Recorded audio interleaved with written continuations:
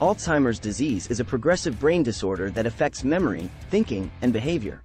While the exact cause of Alzheimer's is not fully understood, researchers believe it may be due to a combination of genetic, environmental, and lifestyle factors. Some potential causes of Alzheimer's disease include genetics. Alzheimer's disease may be inherited in some cases, with certain genes increasing the risk of developing the disease. Age. As people age, their risk of developing Alzheimer's disease increases. Brain changes.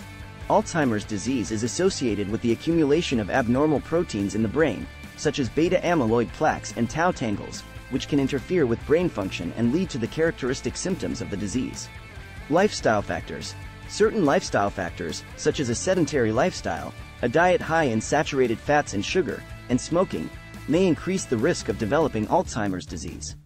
Currently, there is no cure for Alzheimer's disease, but there are several treatment options available that can help manage symptoms and improve quality of life for those with the disease. Some common treatments include medications. There are several medications available that can help manage symptoms of Alzheimer's disease, including cholinesterase inhibitors and memantine. Lifestyle changes. Making lifestyle changes such as regular exercise, a healthy diet, and social engagement may help improve cognitive function and overall quality of life for people with Alzheimer's disease. Supportive therapies. Occupational therapy, speech therapy, and other supportive therapies can help people with Alzheimer's disease maintain their ability to perform daily activities and communicate effectively. Clinical trials. Researchers are continually working to develop new treatments for Alzheimer's disease, and participating in clinical trials may offer access to new treatments that are not yet widely available.